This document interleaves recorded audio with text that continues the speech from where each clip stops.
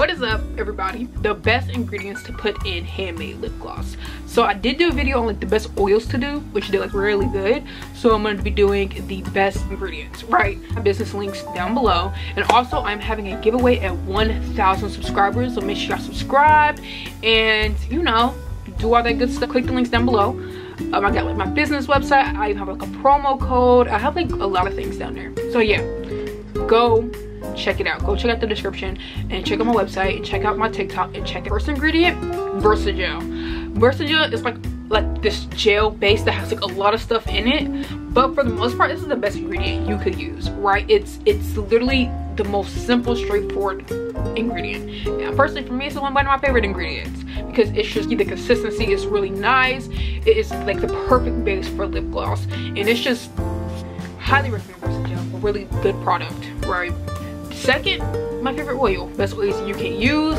Truly, it's like one of the best. Like this is like the best of, like this is the best that it gets. Coconut oil. It's light, it's clear, so it doesn't mess up anything. But I do talk about this in my best oil lip gloss. Oh, I like it so much, so I'll put the link on whatever side.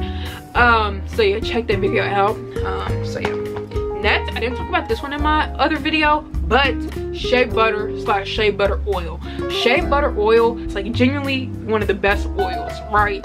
This is genuinely like, it's so nice. Like I would highly recommend using that one. But of course do your own research and stuff like that. But yeah, next is I'm gonna put it on the screen. I've used it in like a previous video before.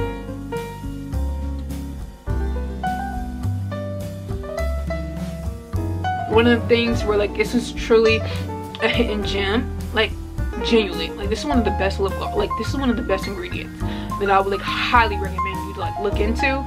So yeah, I would definitely like put like all the benefits and stuff like that.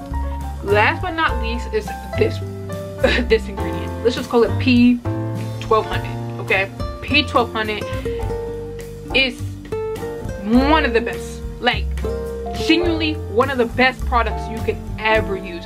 I would highly recommend you doing your research though. This is a super ingredient, right? This is like one of the best ingredients.